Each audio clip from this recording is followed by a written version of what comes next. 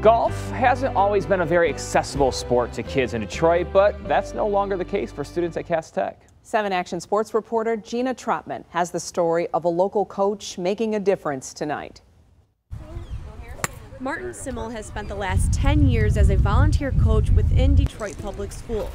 To make ends meet while coaching, he works overnight shifts as a surgical technician at Henry Ford Hospital.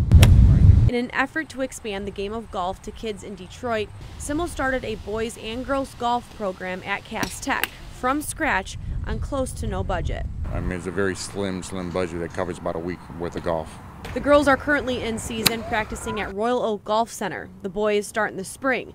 To continue the program, Simmel and his golfers need an immense amount of help. We need clubs, we need money, we need coaches. That's 1, 2, 3 right there. And we need a home course. We have no home course to play at. Simmel said the support the program has received so far has been overwhelming. It's like heartwarming. It just makes me want to cry. It's just amazing how many people are reaching out, giving back to the sport they love.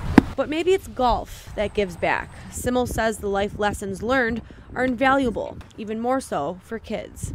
So you hit a bad ball, second chance, you could hit a perfect ball, and you're back right in the game. So you just can never give up in golf. His goal is to move golf into Detroit middle schools as the sport continues to grow through DPS. I want to give back to the kids in Detroit. They might be awesome at golf, they just have not been given a chance. I just want to give them a chance, opportunity. From funding and coaching to clothing and gear, Cass Tech Golf will take all of the support that they can get. So if you want to help or have anything at all that you can donate, whether that's golf balls or clothing, you can drop it all off right here to Royal Oak Golf Center. They'll take it all right at the front building. We also have all that information right on our website. That's WXYZ.com. For now, reporting in Royal Oak, Gina Trotman, 7 Action Sports.